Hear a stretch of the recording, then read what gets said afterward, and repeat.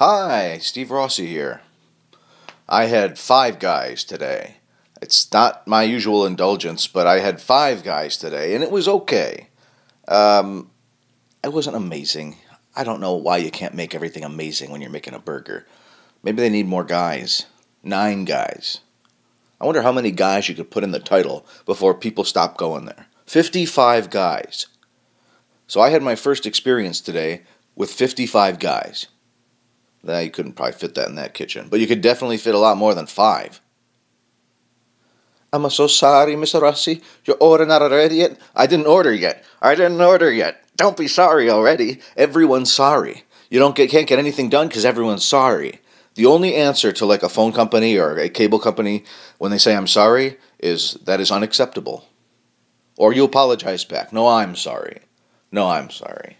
And just keep working the problem.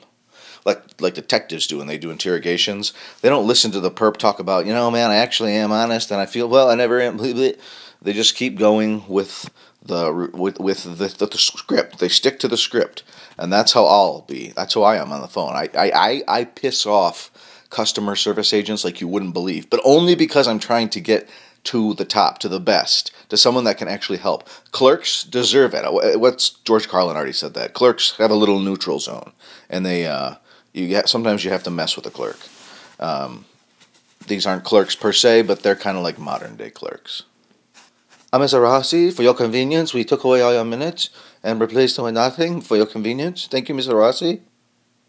Mr. Rossi is my future son's name. Call me Steve.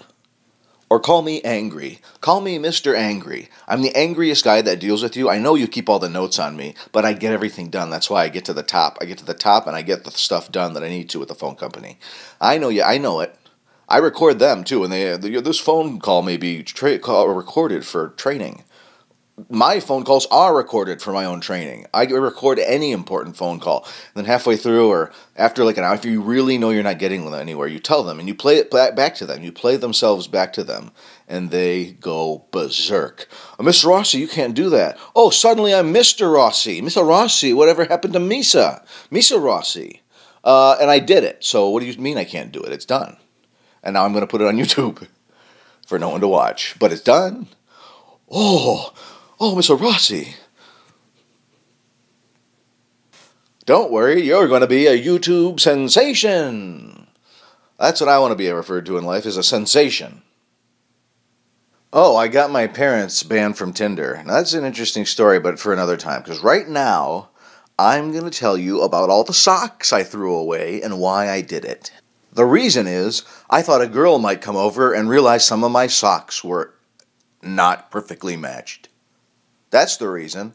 I thought maybe someone might come over, open a drawer, measure the socks, and realize some were longer than the others that have been worn more. So I woke up last night, took a shower to wake myself up real good, and I threw away my socks. I felt great. It felt like it was done.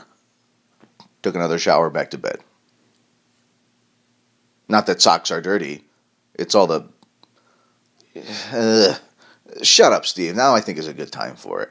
Shut up, Steve. I had one more story in me, but I think I'm going to shut up. And no material has come from this yet, I don't think. Has there been anything funny that I can work out? No. One day wow, that came out of my mouth weird. One day I will meet a girl who doesn't care about socks. Do I want to meet a girl that doesn't care about socks? I don't even know what I want these days. Everything is so confusing. If I could just get some answers from the world. Why, oh why? Oh, my writer's block.